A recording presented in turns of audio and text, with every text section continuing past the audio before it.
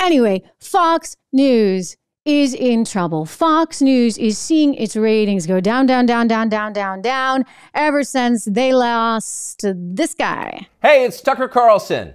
The Biden administration arrested Donald Trump. Yeah, Tucker Carlson was kind of like the be-all, end-all, right, on Fox. I mean, I'd like to think I was there over on the little sister channel, Fox Business, opposite Tucker. Interesting, again, management choice to put two political shows on opposite each other on the same platform. Anyway, I think that they've really just kind of lost their way and they can't figure it out. And so they're struggling here. They're clearly struggling. And the numbers reflect that. And you think about all the people that have left. More people now are leaving. And they're making more changes to shows. So myself, Lou Dobbs, now Kennedy is no longer doing her show on Fox Business. And Steve Hilton, who had a weekend show, no longer doing his show on Fox News. Dan Bongino, one of the greatest guys. Dan Bongino is just a wonderful, wonderful man and a fantastic broadcaster with really cool angles. If you haven't checked out his podcast, you certainly should. Dan Bongino is great. He had a show on Saturday nights on Fox. That's gone. He's gone. I mean, one after another. And now we have learned, well, Tucker's out, and now we've learned, and you guys may like this, but I'll just say it does speak to the challenges they're facing. We've learned that Geraldo is now leaving. Well, at least the five. They've probably figured out over at Fox News that you might want to keep people around because you do have them under contract and it is pay or play. And that's one of the reasons, I guess, why they're suing Tucker Carlson right now. They're like, how dare you get out there and actually do another show because you belong to us. And that's, so maybe they're just keeping Geraldo around, but he's no longer going to be on the five. Before you say, yip, yip, hooray, because I know so many of you are not wild about leftist views, I would just say, hey, like you got to have debate on shows. And he certainly served a purpose there. Maybe he's just too expensive. I have no idea. But they probably are trying to save a few pennies, given that nearly $800 million settlement that they're paying to Dominion. And don't forget, like, this is not over. They're not out of legal troubles. They got another case pending. And so they've got to figure out how to kind of salvage the place as you see the ratings go down, down, down, down, down. Now they may say, hey, it's summer, whatever. They haven't figured out how to fix this crisis yet. There was a story recently, Drudge broke it, that the lineup was changing. And the lineup was going to change in such a way that the primetime spot would go to Jesse Waters, I guess followed by the comedian, the guy that is Greg Gutfeld, the one that's on the 5. He's got an 11 o'clock show. It seemed that Hannity would be in there too. I can't remember exactly how they wanted to stack it, but odd man out was Laura Ingraham, who interestingly, just like Dan Bongino, has gone after ESG. ESG, environmental social governance, which is playing such a big role nowadays in how people invest in companies. It's one of the reasons why you see companies like Target and Bud Light making some of the foolish decisions that they have made. Tucker Carlson also went heavily after ESG.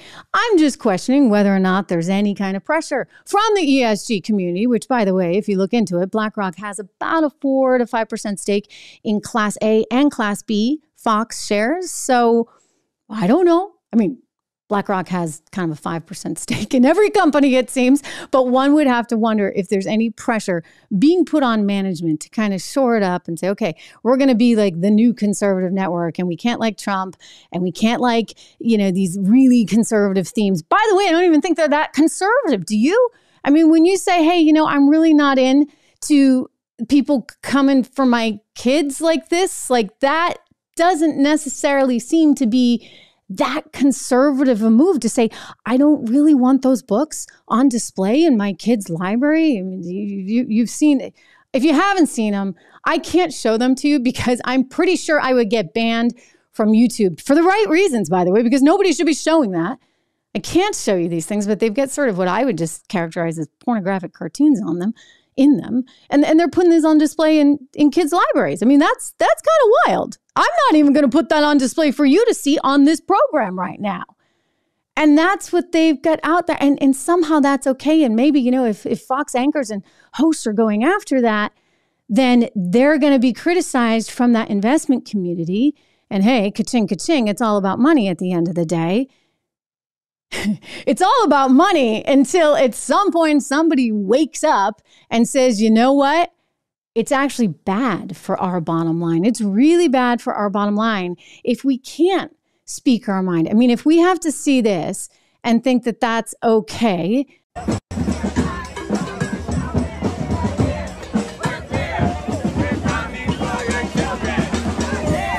If you're just tuning in, we're looking at some video there of Tompkins Square in the East Village in New York City.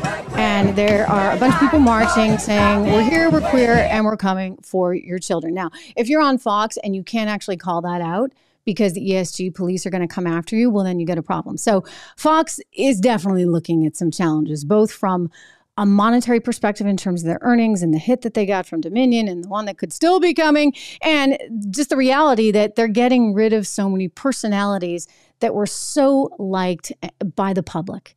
Anyway, Fox News is in trouble. Fox News is seeing its ratings go down, down, down, down, down, down, down ever since they lost this guy. Hey, it's Tucker Carlson. The Biden administration arrested Donald Trump. Yeah, Tucker Carlson was kind of like the be-all, end-all, right, on Fox. I mean, I'd like to think I was there over on the little sister channel, Fox Business, opposite Tucker. Interesting, again, management choice to put two political shows on opposite each other on the same platform. Anyway, I think that they've really just kind of lost their way and they can't figure it out. And so they're struggling here. They're clearly struggling. And the numbers reflect that. And you think about all the people that have left. More people now are leaving. And they're making more changes to shows. So myself, Lou Dobbs, now Kennedy is no longer doing her show on Fox Business. And Steve Hilton, who had a weekend show, no longer doing his show on Fox News. Dan Bongino, one of the greatest guys. Dan Bongino is just a wonderful, wonderful man and a fantastic broadcaster with really cool angles. If you haven't checked out his podcast, you certainly should. Dan Bongino is great. He had a show on Saturday nights on Fox. That's gone. He's gone. I mean, one after another. And now we have learned, well, Tucker's out, and now we've learned, and you guys may like this, but I'll just say it does speak to the challenges they're facing. We've learned that Geraldo is now leaving. Well, at least the five. They've probably figured out over at Fox News that you might want to keep people around because you do have them under contract and it is pay or play. And that's one of the reasons, I guess, why they're suing Tucker Carlson right now. They're like, how dare you get out there and actually do another show because you belong to us. And that's, so maybe they're just keeping Geraldo around, but he's no longer going to be on the five. Before you say, yip, yip, hooray, because I know so many of you are not wild about leftist views, I would just say, hey, like you got to have debate on shows. And he certainly served a purpose there. Maybe he's just too expensive. I have no idea. But they probably are trying to save a few pennies, given that nearly $800 million settlement that they're paying to Dominion. And don't forget, like, this is not over. They're not out of legal troubles. They got another case pending. And so they've got to figure out how to kind of salvage the place as you see the ratings go down, down, down, down, down. Now they may say, hey, it's summer, whatever. They haven't figured out how to fix this crisis yet. There was a story recently, Drudge broke it, that the lineup was changing. And the lineup was going to change in such a way that the primetime spot would go to Jesse Waters, I guess followed by the comedian, the guy that is Greg Gutfeld, the one that's on the 5. He's got an 11 o'clock show. It seemed that Hannity would be in there too. I can't remember exactly how they wanted to stack it, but odd man out was Laura Ingraham, who interestingly, just like Dan Bongino, has gone after ESG. ESG, environmental social governance, which is playing such a big role nowadays in how people invest in companies. It's one of the reasons why you see companies like Target and Bud Light making some of the foolish decisions that they have made. Tucker Carlson also went heavily after ESG. I'm just questioning whether or not there's any kind of pressure from the ESG community, which, by the way, if you look into it, BlackRock has about a 4 to 5% stake in Class A and Class B Fox shares. So I don't know. I mean, BlackRock has kind of a 5% stake in every company, it seems, but one would have to wonder if there's any pressure being put on management to kind of shore it up and say, okay, we're going to be like the new conservative network, and we can't like Trump, and we can't like, these really conservative themes. By the way, I don't even think they're that conservative. Do you? I mean, when you say, hey, I'm really not into people coming for my kids like this, like that doesn't necessarily seem to be that conservative a move to say, I don't really want those books on display in my kid's library. I mean, you've seen it. If you haven't seen them, I can't show them to you because I'm pretty sure I would get banned from YouTube for the right reasons, by the way, because nobody should be showing that.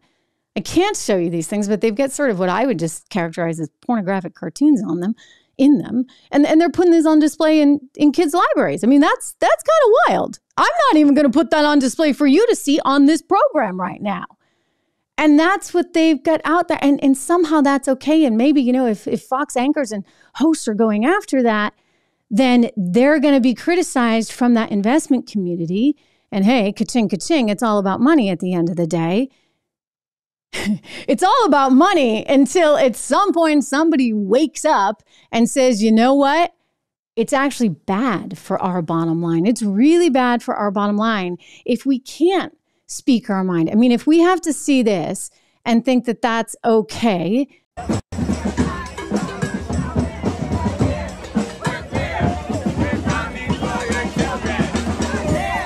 If you're just tuning in, we're looking at some video there of Tompkins Square in the East Village in New York City. And there are a bunch of people marching saying, we're here, we're queer, and we're coming for your children. Now, if you're on Fox and you can't actually call that out because the ESG police are going to come after you, well, then you get a problem. So Fox is definitely looking at some challenges, both from a monetary perspective in terms of their earnings and the hit that they got from Dominion and the one that could still be coming, and just the reality that they're getting rid of so many personalities that were so liked by the public. Hey everyone, Trish Regan here. If you enjoyed that clip, please do me the favor of subscribing to the channel. Just hit that little subscribe button right over there. Did I do that right? Not quite, but you know where it is. Subscribe to the channel, hit the bell so that you get the alerts, and I'll see you back on the show.